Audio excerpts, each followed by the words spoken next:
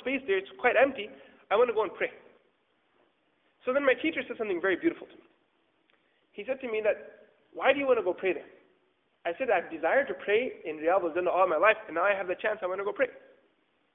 So this is when he gave this principle to me. This is when I learned this principle, of this usul of fiqh. That deen isn't what you want it to be. Deen and religion isn't what you want. You can't define what religion is.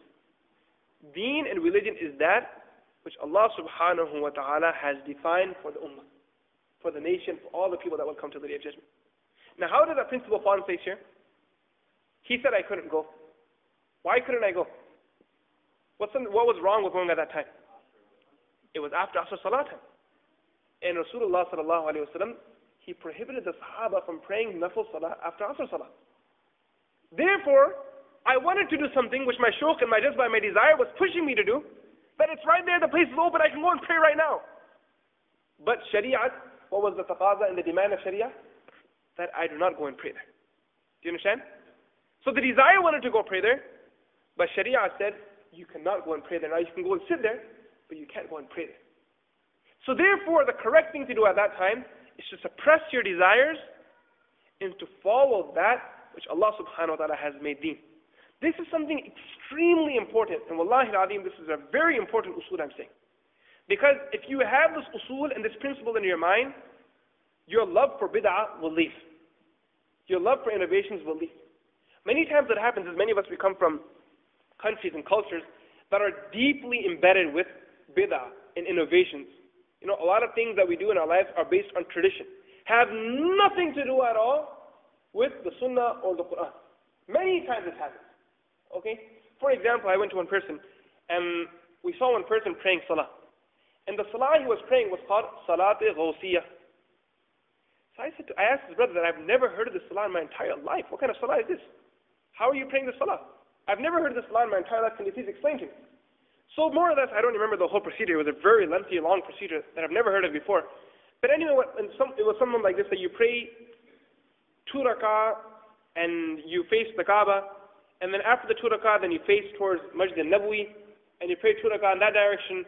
Then after that direction is over, then you stand there, then you stand up after the 4 rak'ah, and you read salawat 11 times, and each time you send salawat, you walk 1 step towards Baghdad or Kufa, where Ghawth Azam, Imam Bukhari is buried, and a very funky salah, I'd like to put it. Very interesting salah. So I said to this person, what you're doing has no basis in Sharia. It's not possible to be in Sharia because Mawlana Abdul Qadir Jilani was born way after the departure of Rasulullah and the Sahaba. It's not possible to be in the Sharia, and you have to understand that. It's not possible. So this person then he said, well, you know, this is what I learned from my forefathers. So this is something very important. That what we learned from our forefathers, unless there is proof for it in Sharia, can we bring it into our deen? Can we bring it into our deen? No, we can't. Okay? So, right here, again, bringing that context back to where we were. Okay? Bringing that whole usul and understanding that principle, and now coming back to where we were. So Rasulullah sallallahu alayhi wa sallam, he's telling the Sahaba that your deeds, whether it be your hijrah, whether it be your jihad, whether it be your ta'aleem, whether it be your tabligh, whatever you want to do, if you do not have the permission of your parents to do that thing, then you can go and do it if you want to, but the help of Allah and the barakah will not be there. What this brings us back to is understanding the most important thing for those of us who have our parents alive is to keep our parents happy, to be obedient to our parents. And a person that takes care of his parents, the one who looks after his parents, the one who is kind to his parents, he will gain the reward of all those things that he could have been engaged in if he wasn't serving his parents at that time. So he isn't being deprived of any amal at all.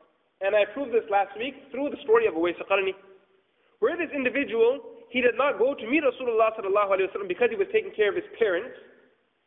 He was not deprived of the blessings of meeting Rasulullah sallallahu alaihi wasallam. He was deprived of the title as a sahabi, but his connection with Rasulullah sallallahu alaihi wasallam was as firm as it was with any other sahabi. Rasulullah sallallahu alaihi wasallam's dua for that person were far more than many of the Sahaba were getting du'as from Rasulullah sallallahu alaihi wasallam. How Rasulullah sallallahu alaihi wasallam had respect for this person was at another level altogether. So, understanding this is a very important usul, that pleasing one's parents is the ultimate goal of a person's life. And again, why is this? Because there are two types of huquq that a person has. You have huququllah and huququl ibad. What are huququllah? The rights of Allah subhanahu wa ta'ala. Huququl ibad, the rights of the human being. The rights of Allah subhanahu wa ta'ala are the most important thing for every person to look after. We should not violate the rights of Allah, and there's no reason for any person to violate the rights of Allah subhanahu wa ta'ala. And there's no dispute that those rights are the highest rights. Once a person is being considerate of the rights of Allah subhanahu wa ta'ala, the next group of rights are huquq al-ibad. So the most important thing is huquq Allah. Accepted? Right? There's no dispute, no second thought, and that is it. The most important thing is the huquq Allah. Okay. Then comes the huquq al-ibad. In huquq al-ibad, the rights of all the servants and all the creation around you, whose rights are the highest? The parents.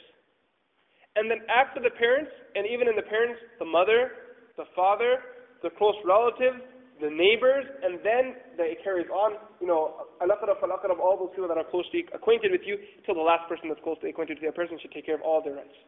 So the highest rights that come after the rights of Allah are the rights of the parents. Now the reason why, some people will discuss and question that why are the rights of the parents so high? Why not the rights of a friend? Why doesn't the Quran and Hadith say that the rights of those people who are most kind to you, their rights should be fulfilled first, and then the person who's most kind to you, the person most kind to you?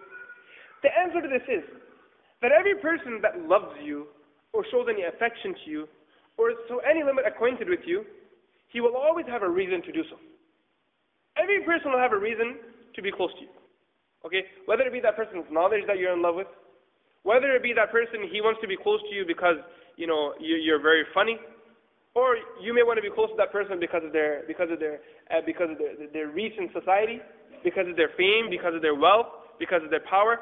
Every person has a connection with another person based on something. There has to be something that brings you in common, that brings you together. There has to be something there, okay? There's usually something or the other that brings two people together. The only person who will give you their love without any reason at all is your parents. These are the only individuals who will love you without any reason at all. Whether you give something to them or not, they will still love you. Whether you're handsome or not, they will still love you. If you're not even handsome, if you're ugly as anything, that mother will still sit there kissing your forehead saying, "Oh my son, you look like the moon." Whether you're wealthy or not, that mother will still adopt you and she will always keep you in the house. She will never, renounce you from the house or kick you out of the house. No, that won't happen. Do you understand? Whether you are married, not married, whether you have children or you don't have children, whatever the state is, that mother will never leave you. She will always and always and always be with you. And this is a given fact.